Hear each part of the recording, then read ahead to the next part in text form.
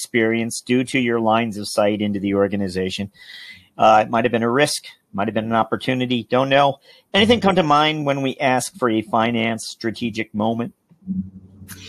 At the SEC, I remember, we were starting to build out our data aggregation tools as an organization, primarily as a way to streamline risk identification for our examinations or analytics teams, or for use in reporting metrics and our economic analyses in different rulemakings, or for kind of broad, high level, but real-time understanding of changes going on in the industry. And that was obviously incredibly useful, got a lot of value out of that. But we were starting to see much more accessible data on a lot of things. And this included the portfolio of registrants and their data that my office was assigned to review. So a portion of my team were disclosure review accountants. And under the Sarbanes-Oxley Act, regulators are required to review the financial statements of every issuer every 3 years. So for my team, that usually meant a rotating list of about 5,000 financial statements that they had to review every year. And that is mandated review.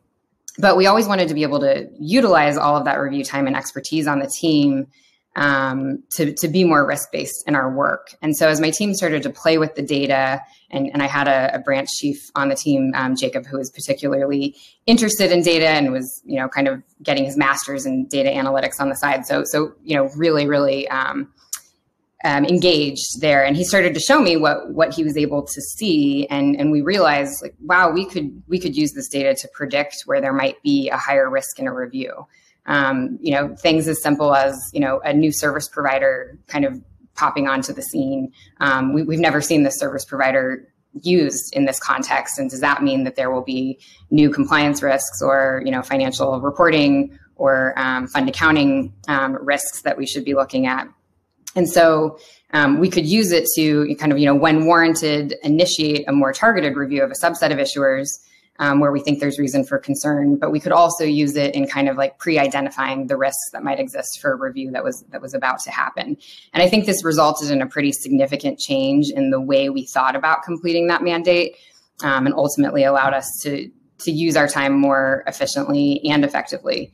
And I think the lesson that kind of taught me is that, the obvious use of a tool or some data set may not be the only one. And so making sure you're kind of thinking about the data that you're receiving, and not just in the context of what you intended to use it for, but what it might also be used for.